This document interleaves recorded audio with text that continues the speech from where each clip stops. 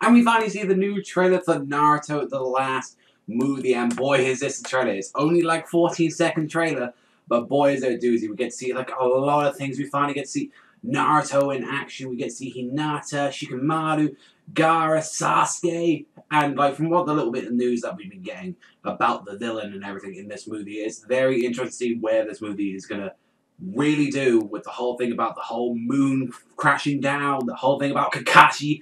Kakashi, I've got to talk about him in this trailer as well. Firstly, for us, I want to talk about Naruto himself. Naruto looks very clean in this. Like, he looks completely different now from what he's ever looks like from the original Naruto, from Shippuden. And seeing him in action is very shocking. It's just like to see like how he really moves. And one thing is like makes me wonder in this trailer, because you obviously we seeing like find the villain at like one part from guessing what we're seeing. Like why is he not using QB Chakra? Is that something they're keeping out to like show later in the movie? Or I imagine at Naruto at this point, maybe he doesn't want to take any chances and he will use anything. Or maybe it's actually because, well, I have a theory is that maybe the villain of this movie has already captured all of the Nine-Tailed Beasts. Like, I'm taking that after this movie, that maybe the Nine-Tailed is released out of Naruto. And because, remember, we saw in the manga, they were saying they wanted to go all their separate ways in their little forests and stuff like that. So maybe in this movie, perhaps Naruto hasn't got the Nine Tails in him anymore. Although they did say he'll probably die without. Maybe they devised a way maybe to separate him out of them. Like, who knows? Because we managed to get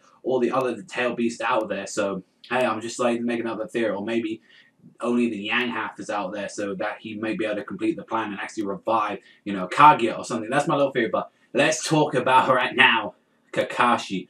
Oh my god, Kakashi has become the fucking Hokage and he looks sick like that. We only see him for a split second in this movie like that. But he's definitely wearing that Hokage gear and it definitely shows as well.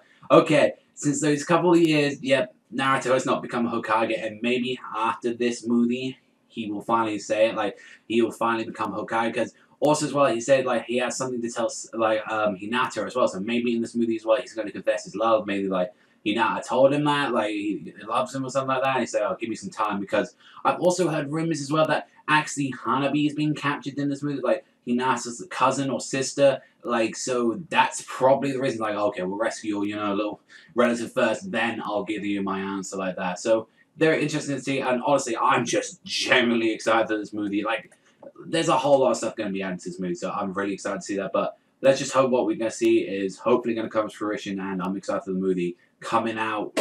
Just let's get this movie. I really want it out over here as well. Like, do a dual theatrical release or something like that, but that's all for my little reaction and little news thing on this movie trailer, but let me know if you think in the comment section down below, but I'll see you guys